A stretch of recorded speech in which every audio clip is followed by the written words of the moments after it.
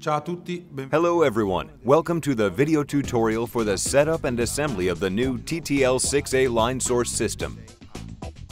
In this tutorial, we will see how to assemble a cluster composed of two TTL6-A modules.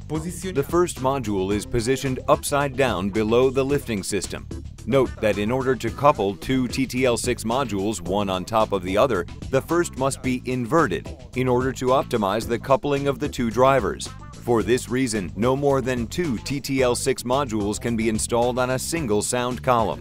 The TTL6 system can also be coupled with the TTL6-AS sub-1212, which has the same mechanical system as the TTL6 and can be installed in a cluster including one or two TTL6s and one or two TTL6-AS subs, for a sound column of up to 4 modules in total. The mechanics for the installation of the TTL6 and TTL6-AS modules is implemented asymmetrically.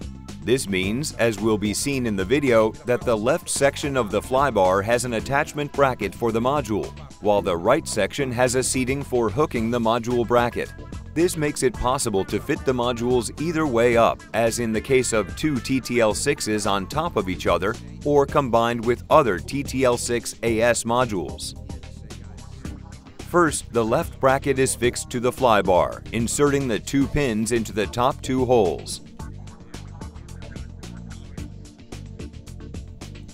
Now the flybar is supported on the first TTL6 module, taking care to insert the left bracket into the hook seating.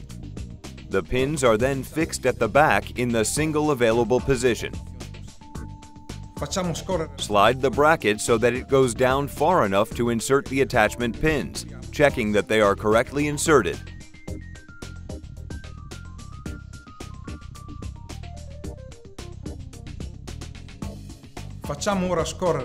Now the right front bracket of the TTL6 is slid into the flybar seating in the 6-degree position, and the 2 flybar fixing pins are inserted.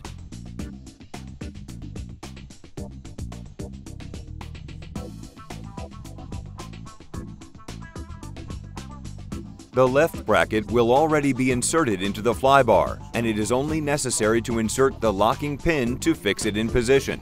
The insertion of the pin can be assisted by moving the flybar slightly up and down with one hand while inserting the pin with the other. The flybar is now fixed to the module. Next, the hanging accessory is attached in the position required to obtain the correct inclination of the system. The hanging accessory can be fitted in 2 different positions, A and B. Position B varies the angle by 0.5 degrees and represents an intermediate point between the 2 nearby holes. This effectively doubles the options for inclining the system. For this purpose, a custom version of the Ease Focus 3 software will soon be released and will provide indications of the angles to set on the basis of the cover requirements. It will also be possible to make a preliminary simulation of the SPL and the frequency response of the system before the installation, so that right from the design stage it is possible to establish whether the client's requirements are satisfied. Next, the first module is raised high enough so that the second can be hooked on. The first module is lowered directly onto the second, engaging the pins in the rear brackets as with the flybar. Now the required angle of aperture between the 2 modules is set. The bracket is positioned for the relevant angle and the suspension pin is fitted. The same procedure is completed on both sides.